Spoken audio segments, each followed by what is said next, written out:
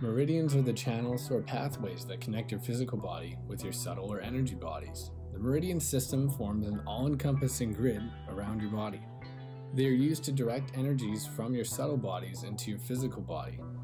It is traditionally thought that blood, prana, or chi flow along this same system. It is also believed that these meridians or energy points reside within our connective tissues. Each meridian point and channel is said to relate to specific organs, emotional states, and elements. The elements were used to describe the properties of the organs that the specific meridians are related to, revealing their mutual relationship and pathological tendencies. This meridian system can be compared to a complex system of waterways in which there are main channels and extended channels.